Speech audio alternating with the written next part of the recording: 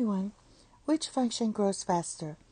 F of x equals e to the power of x, or g of x equals x to the power of 20. We're going to explain using limits. So basically we're going to take the limits and see if it satisfies condition 1, or condition 2, or condition 3. Alright, so basically we're going to take the limit as x approaches infinity of f of x divided by g of x. So this is going to be e to the power of x divided by x to the power of 20.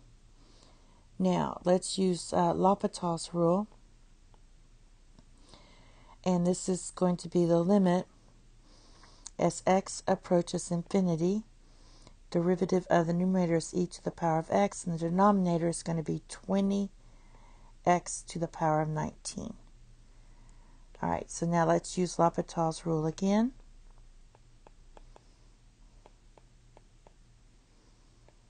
And that's going to be e to the power of x, and then we're going to have 20 times 19,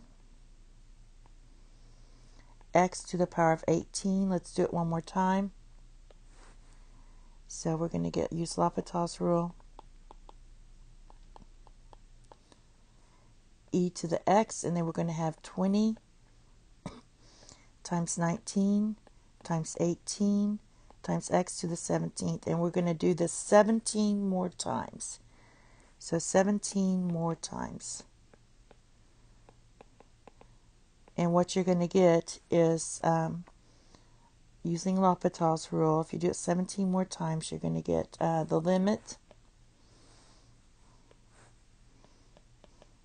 as x approaches infinity of e to the power of x. And then basically you're just going to get 20 divided by 20 factorial. The x will go away because you'll have e to the power of 0 at some point. So basically this is going to go to infinity because this is a constant, and this is going to, the numerator is going to get larger and larger than the denominator. So that means f of x equals e to the x grows faster.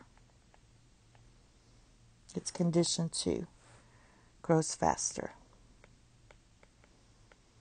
Thank you. Have a nice day. Bye-bye.